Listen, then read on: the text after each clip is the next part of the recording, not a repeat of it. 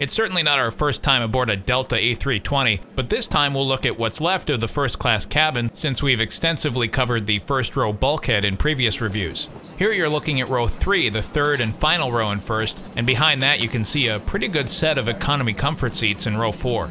Mine is up and over a bit in 2B on the aisle. I still really like these seats for domestic hops. While a bit worn, they're still reliably comfortable with good width and not the worst legroom we've seen at first on this size plane. In the aisle seat, your only obstruction is the support for the seat in front of you. And while there are only reminders of in-flight entertainment past, in-flight Wi-Fi and generous wine pours kept us happy on this one. In the text, I'll give you more details about the service on this flight. I'm Jake Redman. Thanks for visiting Modhop.